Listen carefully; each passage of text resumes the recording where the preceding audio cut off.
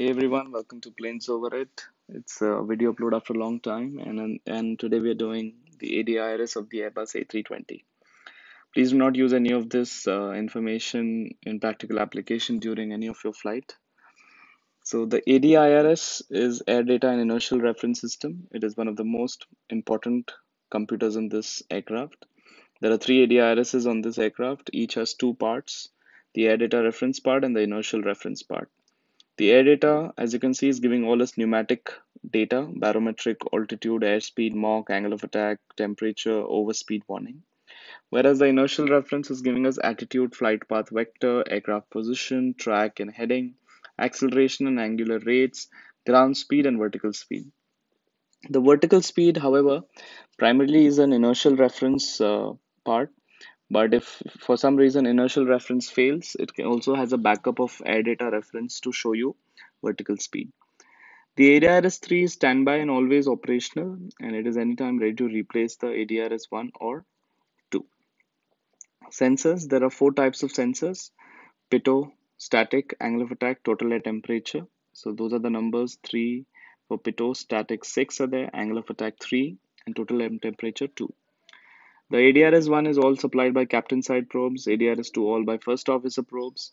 ADIRS-3 is a standby probes that it has, and since total air temperature there's only two probes, the ADIRS-3 takes from the captain total air temperature probe because we have only two total air temperature probes installed on the aircraft.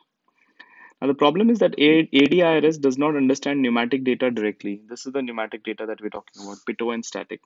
So there are 8 ADMs on this aircraft, air data modules, which convert this pneumatic data into usable numerical data for the ADIRS. Okay. Now ADIRS, there are two types of alignment that we do. First one is the fast alignment, in which we switch the ADIRS mode selectors off and then back to nav within 5 seconds. Okay. So in this type of alignment, only the ground speed is reset and some other internal filters are reset to 0. But the whole position computation does not take place. And it must be performed whenever the difference between the IRS position and the FMGC position is at or above 5 nautical miles. And it takes about a minute to do. Complete alignment, on the other hand, is a full alignment of the ADIRS in which the mode selectors must be off for more than 5 seconds. So you keep them off and then put it to nav after 5 seconds. So what happens in this? The ADIRSs use gravity and earth rotation to determine aircraft attitude, true heading, and estimate current aircraft latitude. This is, of course, nowadays primarily assisted by GPS information because it's available throughout. And it takes around about 7 minutes to do.